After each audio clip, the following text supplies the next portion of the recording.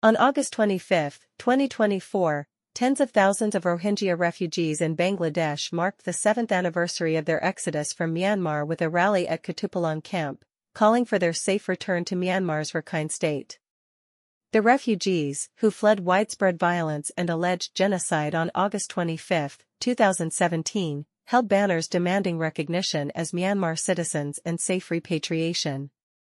The 2017 crackdown by Myanmar's military, following insurgent attacks, led to over 700,000 refugees fleeing to Bangladesh, adding to the existing refugee population from previous violence. Despite attempts by Bangladesh to negotiate their return, renewed conflict involving the Rakhine army has intensified the crisis, displacing more Rohingya and worsening conditions in Rakhine.